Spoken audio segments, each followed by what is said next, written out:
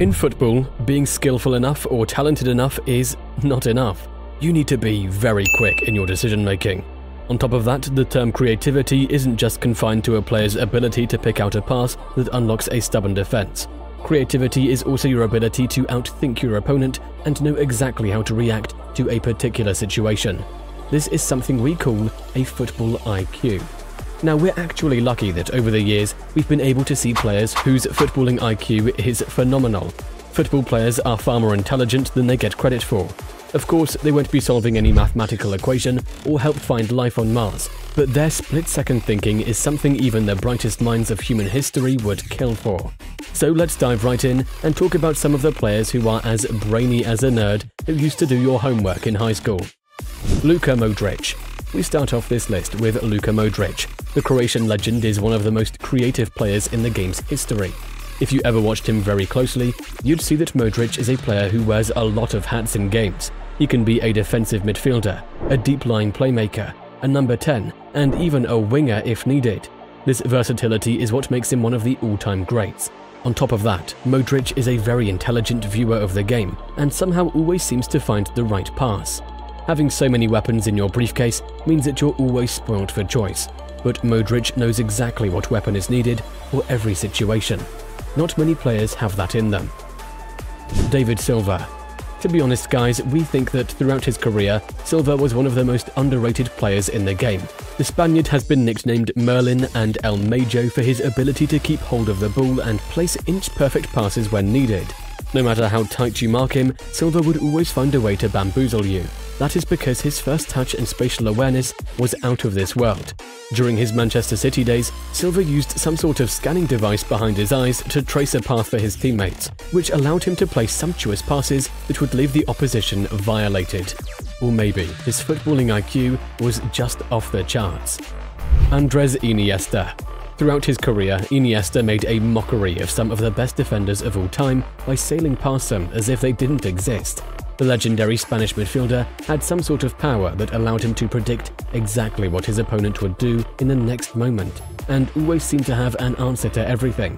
His ability to dribble past the very best reminds us of that mind palace thing that Sherlock Holmes does before a fight. Sorry, but we have no other way to explain such a high IQ move. Ronaldinho.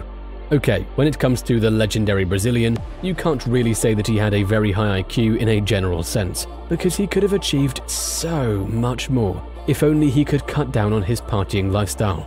But on the field, there was never a better trickster and an entertainer. There are thousands of videos where Ronaldinho showcased a footballing IQ that is rare to find these days. One of the best examples of this can be seen from some of the free kicks where he waited for the wall to jump before guiding the ball beneath the players to beat a goalkeeper's bottom corner. There's a reason why there's always a player lying down like Kate Winslet behind the wall, and that reason is a buck-toothed assassin from Brazil. We hope you're liking this content, guys. Stick around for a few more minutes because we're about to talk about one player who used his intelligence to truly embarrass a player who tried to embarrass him before a game. Also, make sure to subscribe to our channel and hit the bell icon to stay notified of all our upcoming content. Thierry Henry. The legendary Frenchman was blessed with searing pace, close control and quick turning, but on top of that, he just knew what to do in a particular moment. Take for example his goal against Manchester United when he received a pass when his back was against the goal. Rather than pass the ball to a teammate or take a turn, he simply flicked the ball, turned around and then fired a volley past Fabien Barthez. But right before that moment, Henry quickly scanned his surroundings to assess whether he could execute the move or not. Wow, now that's some really high IQ stuff. Eric Cantona. When he was not kung fu kicking the sugar honey iced tea out of fans or fighting with teammates or making statements that no one could understand, Cantona was the galvanizing force behind Manchester United's rapid ascent to Premier League supremacy. The eccentric Frenchman is one of the all-time greats, and his football IQ was second to none. The best example would be that iconic celebration after he lobbed the Sunderland goalkeeper. Cantona saw the Black Cats #1 off his line. He had all the time in the world to make a run for it, but rather than letting go of a few calories, he decided to lob the ball beyond Lionel Perez, who was a former teammate. Rather than celebrating with his teammates, the footballer become philosopher just soaked in the moment in an iconic way. A few years later, Cantona said that he wanted to humiliate his former teammate because he was blanked by him before the game. Moral of the story: never mess with a footballer blessed with a higher than normal IQ. Bastian Schweinsteiger. While his footballing career ended with a slight whimper, back in the day the German was one of the most intelligent players on the pitch. He was always 3 steps ahead of everyone. On top of that, his off-the-ball movement when it came to receiving the pass showed that he always knew what his opponent was thinking. Since his retirement, the German national team has struggled to unearth a player of a similar profile, which speaks volumes of his ability and intelligence on the pitch. Riquelme. Juan Román Riquelme was one of the smartest players around. Too bad that his career seemed like a fleeting moment because for one reason or another, he wasn't appreciated as much as his talent deserved. Nonetheless, the former Villarreal man was one of the most intelligent players of his era. He would know when to pass and when to dribble. Not only that, if you watch his games closely, you'd notice that Riquelme was very observant of his opponents when not in possession. That would allow him to have a compendium of decisions depending on who he was facing in a particular moment. How many players do that? Andrea Pirlo. Over the years, we've seen the Italian national side bless us with some truly amazing players. One of those has to be Andrea Pirlo, who is one of the most creative players of all time. The former AC Milan and Juventus star was cut from a different cloth. He would always be in perfect position to find his teammates. His greatest IQ moment came at the 2012 European Championships, when Italy took on England. The game went into penalties, and then came Pirlo's turn. Before he took the kick, Joe Hart tried everything he could to wind him down, but Pirlo's expressions never changed. Rather than doing the safe thing, Pirlo went for a Panenka and executed it to perfection, and in the process destroyed Hart's career.